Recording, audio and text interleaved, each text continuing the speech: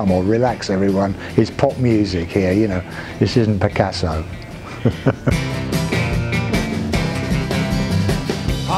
I think the music bug bit when I heard Tennessee Ernie Ford. My mum was crazy about Tennessee Ernie Ford, and she had, I don't know how she got hold of them, but she had a couple of 10-inch albums of Tennessee Ernie Ford. When I heard Tennessee Ernie Ford, I thought, that is what I want to do.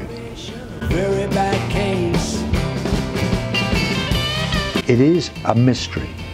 I don't know how it occurs, because when the muse, so to speak, isn't on you, not only can you not, are you uninspired to think of anything new, but you can't believe that you've ever been inspired. You don't know how you've ever managed to do it. Likewise, when it is on you, you think it's the easiest thing in the world. It's you just walk up, because you can think about the song, and in fact write the song when you're doing anything, walking, getting your shopping in the supermarket, driving down to the coast to do a bit of, you can do it all the time, work on it all the time.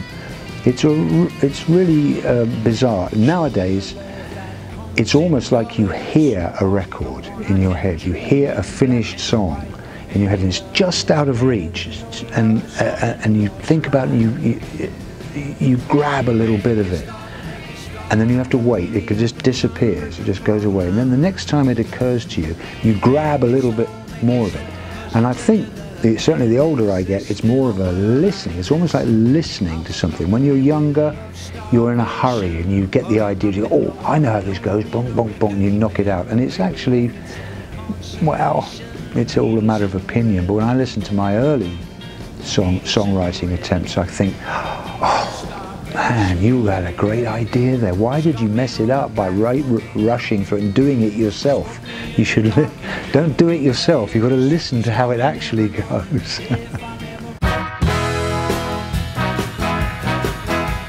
You have to sort of relax. The worst thing you can do is to panic about it. I used to really get into a real funk, you know, if I hadn't written a song for a day or two at one time. Although I've never really been terribly prolific. It seems like I have, but I've never really been that prolific. But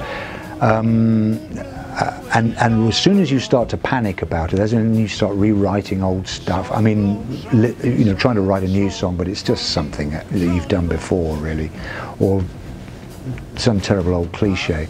That you have to just relax, and it will come back. But there ain't no way of bringing it on or turning it off either. Seems my destiny's to count. I suppose Peace, Love and Understanding, that you know, that song, it's the first, I always cite it as the first original idea I had.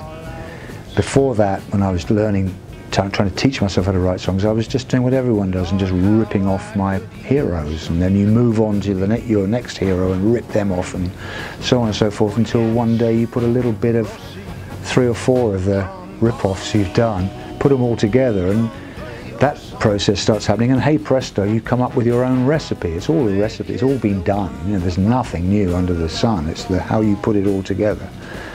But the day I thought of what's so funny about Peace, Love and Understanding, I could not believe that I'd thought up an original idea, and I was really quite shocked.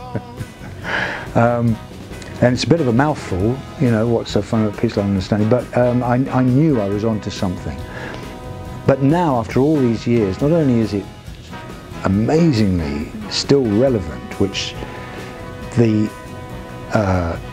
hippie in me is sad about, that it's still a song that people seem to get some comfort from, but the small independent businessman in me is very dead pleased that it's lasted. I'll be long gone. I tend to collaborate much more nowadays than I used to, and I do enjoy it.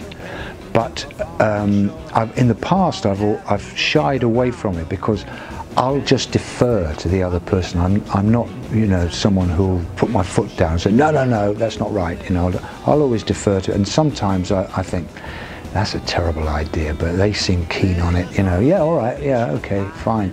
And I'm thinking to myself, I'll change that bit later on. But funny thing is, the number of times it happens that the bit I think I'm going to change later on becomes my favourite bit in the song. And my idea that I thought was much better is not even close to as much fun. And that is exciting when that happens, because part of the thing of the songwriting is to trick yourself into doing something that you haven't heard before, or haven't heard yourself do before. And it's so tiresome when you hear, because the older you get and the more you do it, you learn these tricks, and it's skill, you know, it's all skill.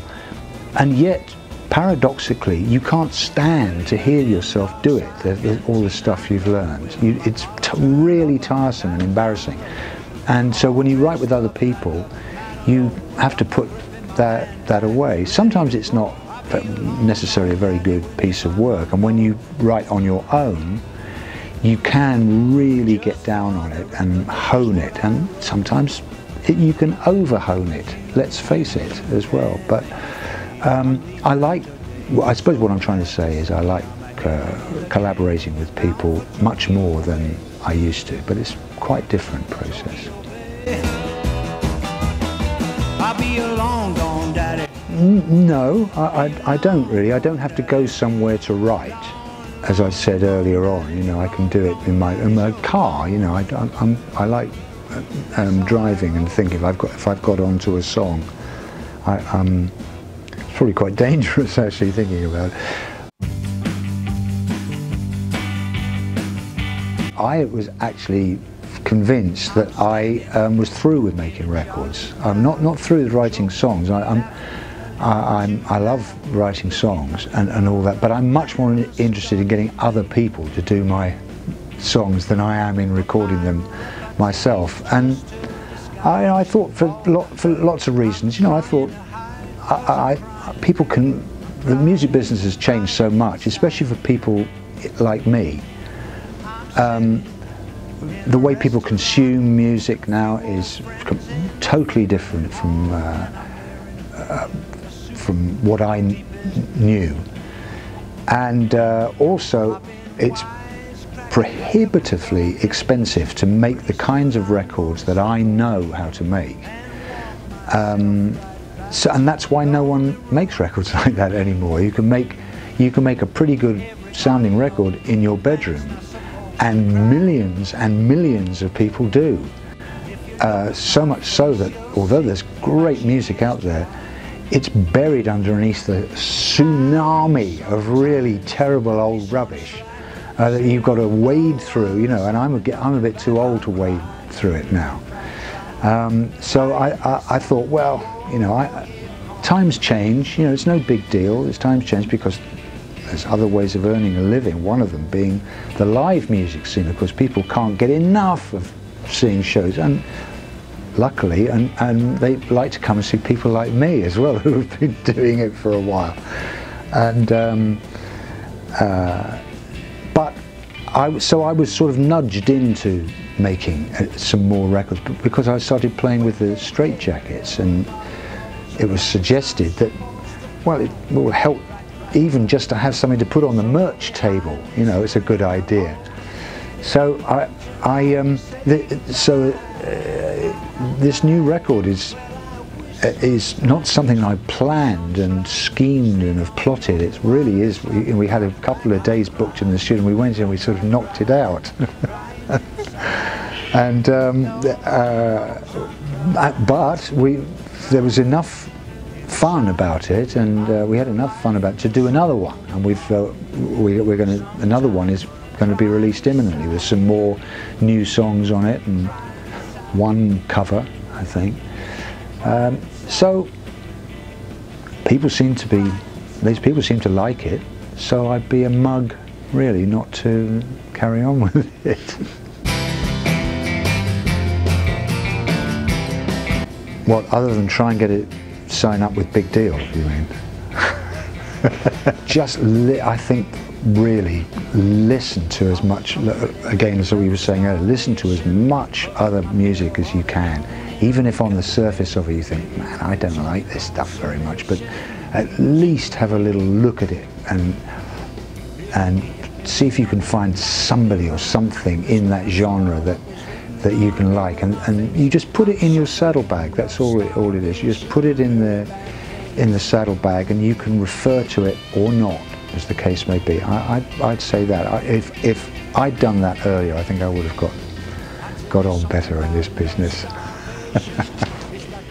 In your mind, you're locked up in disappointment, desperation. Your two old friends